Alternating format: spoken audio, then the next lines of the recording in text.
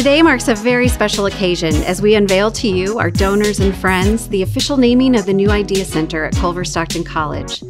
In this place, creativity is resourced, collaboration is essential, and knowledge transforms into understanding.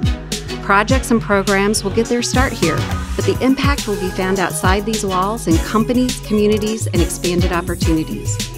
Relationships will materialize from connectivity and shared vision from across the globe, while drafts and details of plans are discussed in innovative breakout rooms.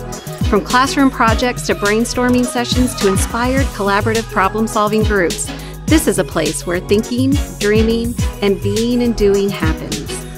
This important place would not be possible without the generous investment that visionary leaders were willing to make. With the help of United States Bank and alumni Carolyn Peter, class of '66, and her husband Ross, the breakout rooms will provide productive space for small group collaboration and problem solving.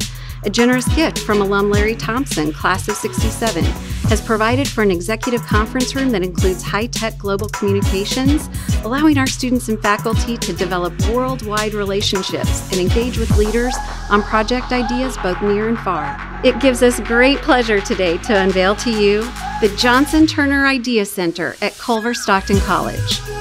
This center contains the name of two of our trustees who are innovative entrepreneurs themselves who value the concept of the activities this center will fuel. They decided to name this building together to signal to the students, campus community, and community at large the importance of working together in this space and collaborative impact. What can be accomplished when we work together to make something big happen. We are grateful to trustees Scott Johnson, class of '71, and H.B. Turner, class of '79, for their vision, their dedication, and their commitment to Culver-Stockton College. It's tempting to think of this as just an announcement, but it's so much more.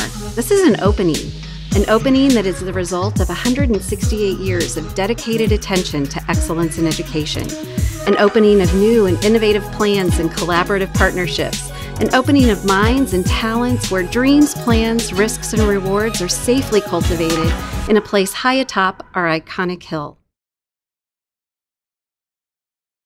On behalf of all of us here at Culver-Stockton College, we want to express our appreciation to Scott Johnson, H.B. Turner, Larry Thompson, United States Bank, and Carolyn and Ross Peter for your generosity in helping to build the Idea Center. We also want to thank our alumni, our friends, and our community who also made this building possible.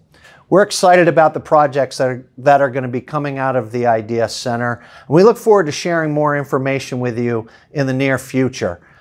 But in the meantime, know that at Culver-Stockton College, our students are working hard to solve the problems of the 21st century and to make a difference in the world, not tomorrow, but today. Thank you.